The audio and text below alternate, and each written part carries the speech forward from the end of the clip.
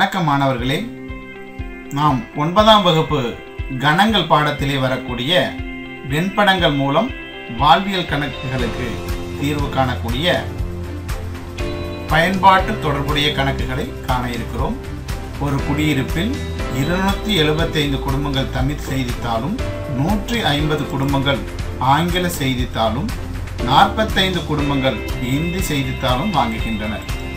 மேலும் 125 குடும்பங்கள் தமிழ் மற்றும் ஆங்கில செய்தித்தாள்களையும் 17 குடும்பங்கள் ஆங்கிலம் மற்றும் இந்தி செய்தித்தாள்களையும் 5 குடும்பங்கள் தமிழ் மற்றும் இந்தி செய்தித்தாள்களையும் மேலும் 3 குடும்பங்கள் 3 செய்தித்தாள்களையும் வாங்குகின்றனர்.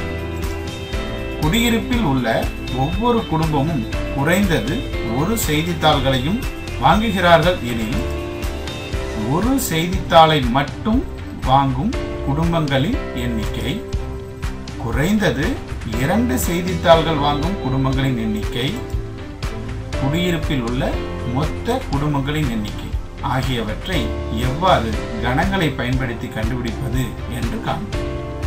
தற்பொழுது நாம் 3 வெண்படங்களை எடுத்துக்கொள்வோம். முதலாவதாக ஒரு சிவப்பு நிறத்திலே ஒரு வட்டம், அடுத்ததாக ஊதா நிறத்திலே ஒரு வட்டம், பச்சை நிறத்திலே ஒரு வட்டம்.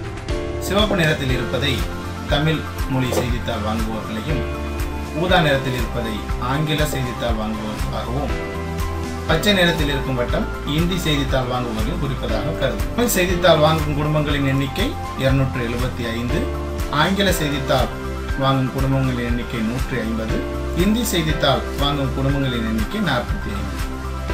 இதில் தமிழ் மற்றும் ஆங்கிலம் செய்தித்தாள் வாங்குபவர்களின் எண்ணிக்கையை குறிக்கக்கூடிய இடம் எது என்றால் அந்த பொதுவான பகுதி. தமிழ் மற்றும் ஆங்கிலம் இரண்டிற்கும் பொதுவான பகுதி இந்த பச்சை நிறத்திலே, வெளியே பச்சை நிறத்திலே குறிக்கும். அதுபோல் ஆங்கிலம் மற்றும் இந்தி செய்தித்தாள் வாங்குபவர்கள் இந்த ஊதா நிறத்திலே குறிக்கும். எனில் இந்தி மற்றும் தமிழ் செய்தித்தாள் வாங்குபவர்களின் எண்ணிக்கையை இந்த கத்தரிப்பு நிறத்திலே குறிக்கும். பிறகு 3 மொழி செய்தித்தாள்களையும் வாங்குபவர் எண்ணிக்கை இந்த நடுவிலே மஞ்சள் நிறத்தில் இருக்கக்கூடிய பகுதியை குறிக்கிறது. 3 செய்தித்தாளும் வாங்குபவர்கள் எண்ணிக்கையை முதலில் குறிப்போம். அவற்றின் எண்ணிக்கை 3. பிறகு நாம் தமிழ் மற்றும் ஹிந்தி செய்தித்தாள் வாங்குபவர்கள் 5 என்று கொடுக்கப்பட்டிருக்கிறது. அதில் இந்த 3 செய்தித்தாளையும் வாங்குகின்ற 3 பேரும் இருப்பதால் அவர்களை நீக்கிவிட்டால் தமிழ் மற்றும் இந்தி செய்தித்தாள் மட்டும் வாங்குபவர்கள் 5லே 3 போக 2 ஆகும். அதேபோல் அடுத்ததாக தமிழ் மற்றும் ஆங்கிலம், தமிழும் ஆங்கிலமும் செய்தித்தாள் 2 செய்தித்தாளையும் வாங்குபவர்கள் 125 பேர் என்று கொடுக்கப்பட்டுள்ளது. அதில் இந்த 3 செய்தித்தாளையும் வாங்கக்கூடிய 3 பேரை நீக்கிவிட்டால் நமக்கு 122 பேர் தமிழ் மற்றும் ஆங்கிலம் மட்டும் வாங்குவோம். பிறகு ஆங்கிலம் மற்றும் ஹிந்தி மட்டும் வாங்குபவர்களை கணக்கிட அவர்கள் எண்ணிக்கை 17 என்று கொடுக்கப்பட்டுள்ளது. அதிலிருந்து இந்த 3 செய்தித்தாளை வாங்கக்கூடிய 3 பேரை நீக்கிவிட்டால் நமக்கு கிடைப்பது 14. சரி, நாம் இவற்றை கண்டுபிடித்து விட்டோம். பிறகு தமிழ் மட்டும் வாங்குபவர்கள் இந்த பகுதி இல்லையா, அந்த இடத்திலே மொத்தம் கொடுக்கப்பட்டுள்ளது 275. அதில் இந்த 2 செய்தித்தாள்களையும் 3 செய்தித்தாள்களையும் வாங்குபவர்களை நாம் கழித்து விட வேண்டும். கழிப்போமா? 275 122 2 3 ஆகியவற்றை நீக்கிவிட்டால் நமக்கு கிடைப்பது 275 177 கழித்து நமக்கு 148 கிடைக்கிறது. அதேபோல் ஆங்கிலம் செய்தித்தாள் மட்டும் வாங்குபவர்கள் எண்ணிக்கையை கணக்கிட 150 தமிழ் மற்றும் ஆங்கிலம் செய்தித்தாள் வாங்கக்கூடிய 122 பேர், ஆங்கிலம் மற்றும் இந்தி செய்தித்தாள் வாங்கக்கூடிய 14 பேர் மற்றும் 3 மொழி செய்தித்தாள்களை வாங்கக்கூடிய 3 பேரை நீக்க வேண்டும். எனில் 150 139 பேரை நீக்கிவிட்டால் நமக்கு கிடைப்பது சரியாக 11 பேர் ஆங்கில செய்தித்தாள் மட்டும் வாங்குகின்றனர். பிறகு இந்தி செய்தித்தாள் மட்டும் வாங்குபவர்களை கணக்கிட நாம் 45 அந்த 2, 14 மற்றும் 3 செய்தித்தாள் வாங்கக்கூடிய 3 பேரை நீக்கிவிடுகிறோம்.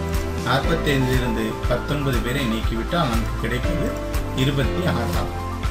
இந்த வினாக்களுக்கு செல்லும். முதல் வினா என்ன? ஒரு செய்தித்தாள் மட்டும் வாங்கும் குடும்பங்களின் எண்ணிக்கை. ஒரு செய்தித்தாள் மட்டும் என்றால் தமிழ் மட்டும், ஆங்கிலம் மட்டும், இந்தி மட்டும் என்று.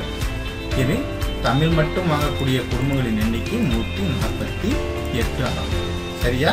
அதேபோல் ஆங்கிலம் மட்டும் என்றால் 11 பேர். அதேபோல் இந்தி செய்தித்தாள் மட்டும் வாங்குவோர் எண்ணிக்கை என்றால் சரியாக 26 பேர். ஆக கூடுதல் 185 பேர் ஆகும் என்று இந்த விடையை எழுதியுள்ளார். சரி, நாம் இரண்டாவது வினாவிற்கு சொல்வோமா? இரண்டாவது வினா என்ன? குறைந்தது 2 செய்தித்தாள்கள் வாங்கும் குடும்பங்களின் எண்ணிக்கை என்ன அப்படி என்று கேட்டிருக்கிறார். குறைந்தது 2 என்றால் அதிகபட்சம் எத்தனை வேண்டுமானாலும் இருக்கலாம். எனில் இங்கே குறைந்தது 2 என்று வரும்பொழுது தமிழ் மற்றும் ஆங்கில செய்தித்தாள்களை வாங்கக்கூடிய 122 குடும்பங்கள், ஆங்கிலம் மற்றும் இந்தி செய்தித்தாள்களை வாங்கக்கூடிய 14 பேர் மற்றும் ஹிந்தி மற்றும் தமிழ் செய்தித்தாள்களை வாங்கக்கூடிய 2 குடும்பங்கள், மேலும் தமிழ், ஆங்கிலம், இந்தி ஆகிய 3 மொழி செய்தித்தாள்களை வாங்கக்கூடிய 3 பேர், அவர்களையும் இணைத்து கூட்டினால் நமக்கு கிடைக்கக்கூடிய விடை 141 ஆகும். இவ்வாறாக குறைந்தது 2 செய்தித்தாள்கள் வாங்கும் குடும்பங்களின் எண்ணிக்கையை நாம் எளிமையாக கண்டுபிடிக்கிறோம். சரி, மூன்றாவது வினாவுக்கு செல்வோம். மூன்றாவது வினா என்ன? குடியிருப்பில் உள்ள மொத்த குடும்பங்களின் எண்ணிக்கை என்ன என்பதை கண்டறிய கூட்டு. தமிழ் மட்டும் வாங்குபவர்கள் 148 பேர், ஆங்கில செய்தித்தாள் மட்டும் வாங்குபவர்கள் 11, இந்தி செய்தித்தாள் மட்டும் வாங்குபவர்கள் 26, அடுத்ததாக தமிழ் மற்றும் ஆங்கில செய்தித்தாள் வாங்குபவர்கள் 122 பேர், அடுத்ததாக ஆங்கிலம் மற்றும் இந்தி செய்தித்தாள் வாங்குபவர்கள் 14 பேர், ஹிந்தி மற்றும் தமிழ் செய்தித்தாள் வாங்குபவர்கள் 2 பேர், 3 மொழி செய்தித்தாள்களையும் வாங்கக்கூடிய குடும்பங்களின் எண்ணிக்கை 3.